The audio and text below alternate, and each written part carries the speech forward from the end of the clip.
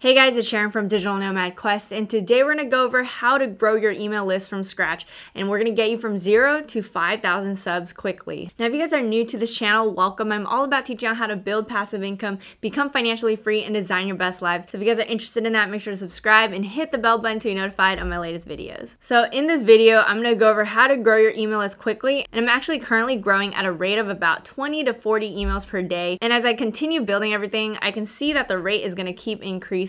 And with the way I do things, there are no paid ads needed to get to this number, as I've done everything organically. So that's what I'm going to teach you guys, how to do this all organically without paid traffic. Now, email is critical to any business. Email lists are something you own, whereas if one day your social media platform shut down, you may essentially lose your entire follower base. That's why I recommend you have to start doing email marketing. Now, the main way to grow your email list is to offer a free lead magnet. So what is lead magnet? It's basically an incentive that marketers offer to their audience in exchange for their email address. Your relationships with your audience are like friendships. It's pretty common, for marketers to want to tell people to buy. And when you're asking someone to buy, you're asking them to do something for you. But think about friendships. You always ask your friends to do stuff for you without giving anything back to them. No, it's a mutually beneficial relationship where you want to be around each other and you have each other's backs. You have to deliver value to your audience before they start trusting you and investing in your products. Now, the key to doing this is to figure out what your niche is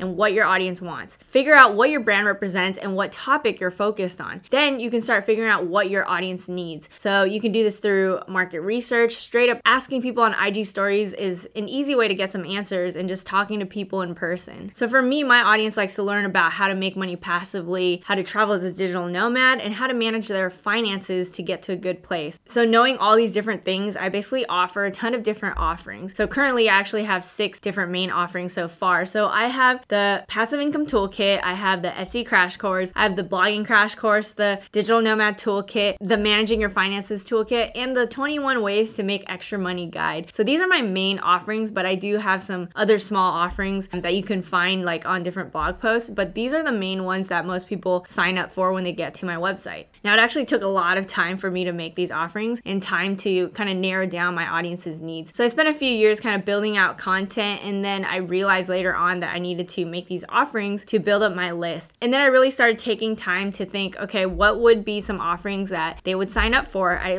started writing down all these different freebie ideas and then came up with these 6 main offerings. Now, in order to make these freebies, I actually use PowerPoint for a lot of them. So if you see my 21 Ways to Make Extra Money Guide, I actually went into PowerPoint, created the slides, but made the template an 8.5 by 11. And then I made them, designed them, and everything like that. But you can definitely hire this out if you wanted to. So if you made an ebook, you can probably go on Fiverr and get someone to make it nice for you. And this is the same for my toolkits. So I have the Passive Income Toolkit. These were all created through PowerPoint actually. And then for the courses, I use a combination of Thrive Architect. It's this landing page builder. So I use that to create my landing pages. And then I recorded videos that I embedded on them. So I put that on YouTube and then use the embed code and put that on those landing pages. And then I also use ConvertKit to deliver the email sequences of information. Seems kind of complicated, but basically for these 3-day and 5-day courses, I would send them an email every day for 5 days, and then it would lead to a landing page with the video information. So that's basically how I delivered it, through ConvertKit and through Thrive Architect, and embedding videos onto those landing pages. So I'll link those resources below if you guys are interested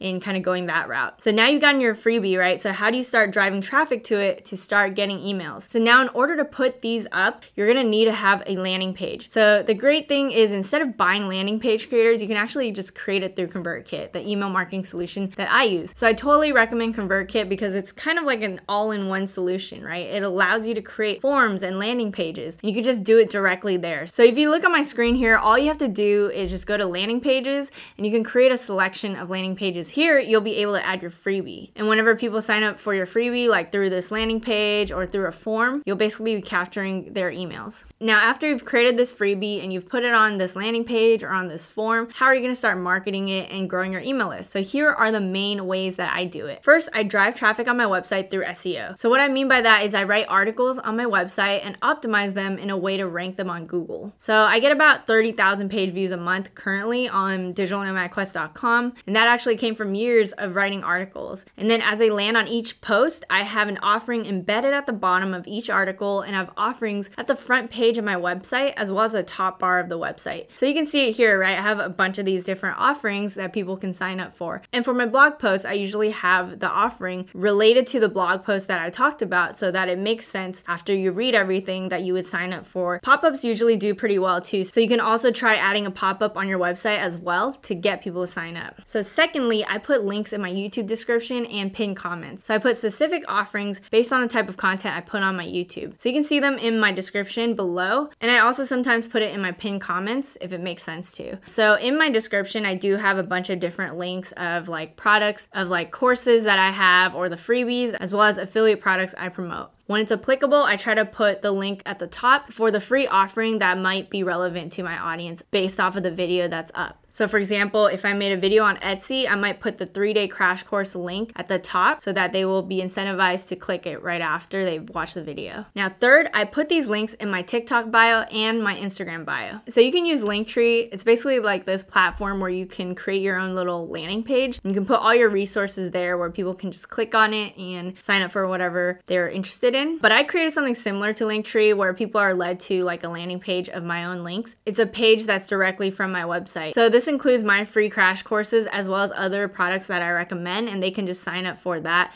and learn from that. So basically all the links that I put in these bios on YouTube and whatever is all stuff that I personally recommend, or it's a course I created or like a free toolkit I created, and I'm trying to give value to my audience. So basically, as you can see, you're driving traffic to your landing page through SEO and social media. Now, when they sign up, you want to make sure you're segmenting your list. So on ConvertKit, they also allow you to segment your list so that every time someone signs up for your forms, you can actually tag them. So if they sign up for my Etsy crash course, I can tag them with the tag Etsy or something like that. So in ConvertKit, all you need to do is click automations and then create a new automation and put in the sequence. So for example, you can put in, if someone enters your Etsy form, you'll tag them with Etsy and then deliver an email sequence to them. That way you can personalize your offerings to them in the future. So if they sign up for a YouTube tutorial, you can pretty much ask them, hey, Ashley, how is your YouTube channel going? Because you've segmented your list and tagged them with a tag like YouTube, because they sign up for your YouTube offering, you're able to send a broadcast email to them that's more personalized saying, you know, how's your channel going? This feels more personal to them and they're more likely to open the email because you've tailored it to them. Now, I hope you guys enjoyed this step-by-step guide on how to grow your email list from scratch. You should be able to kind of grow your following from 0 to 5,000 subs or maybe more. And again, I highly recommend ConvertKit, so make sure to check it out in the link below if you guys want to, you know, create your landing pages, upload your freebies, and start sending them email sequences. It just makes it so much easier. And you can try that out for free. Let me know in the comments below if this guide helped. Subscribe, hit the bell button to be notified of my latest videos, and I'll see you guys in the next one.